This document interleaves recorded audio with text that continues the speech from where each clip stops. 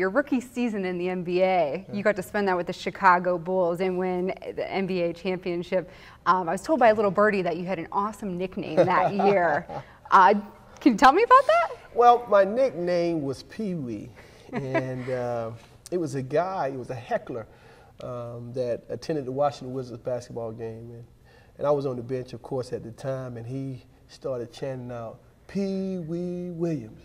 Pee Wee Williams, and that wasn't a bad part. It was only when Phil Jackson, the head coach, looked down the bench and he said, Pee Wee, get in the basketball game. From that point on, it stuck, and I was known as Pee Wee. So I guess I should be proud of the name because it was with the Chicago Bulls, but certainly people call me that to this day. Whatever Phil Jackson says goes, right? Yes, and it was interesting. I saw Michael Jordan about 3 years ago, and he looked, he stood up, he said, Pee Wee!